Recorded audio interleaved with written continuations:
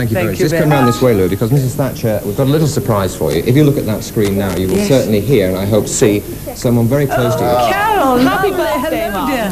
Hello, dear Howard. Thank you very much for your gift. I've opened it.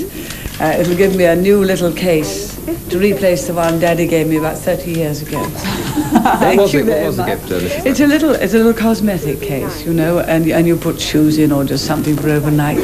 Dennis gave me one about 30 years ago. It's worn very well. Carol thought it was looking a bit raggy, and she's got me another. It's a very smart one. You look very nice, dear, this morning. Thank you very much. You look absolutely terrific. It's going to be very much a working birthday, isn't it? Of course, but then, did you ever know one that wasn't? No. That's the way I like it. It's going to be a busy day. And you know the customary thing that we do the day before I speak. I'm afraid I'll be up very, very late tonight. Probably until 3 or 4 in the morning, doing tomorrow's speech. Yes, I did say I think you'd probably regard today as the day before you made your speech as well as a birthday. That's right.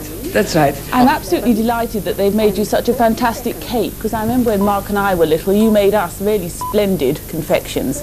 Oh, yes, I remember we did one, and we decorated it as a roundabout. Do you remember that? Yes, a long time ago. A long time ago, yes. I think it was your 4th birthday. Is that your culinary speciality, Mrs. Thatcher? Making cakes?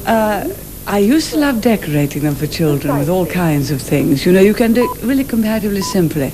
No, I used to like making cakes. Children don't want fruit cakes for their birthday. They want sponge cakes, something quite light. You were talking but about... you know, sorry. They also like savoury things as well these days. You know, they like twiglets and... Yeah. You were talking about presents earlier. Could I ask you if your husband has given you a present this morning? Well, no, he has been just desperately busy, so have I, but you know...